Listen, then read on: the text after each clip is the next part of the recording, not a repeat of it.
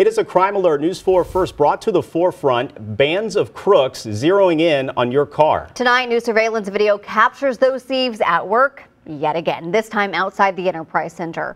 One woman tells us her car was broken into while she was at the Blues game Saturday night. Her dash camera, though, was rolling as the suspects walked car to car, swiping items before driving off in a white vehicle. Police tell News 4 that 9 vehicles had windows smashed out in the short-term parking lot near 16th and Clark. Now, back in November, we told you dozens of Blues fans came back out after a game to find their windows smashed. Their cars rummaged through that night, too.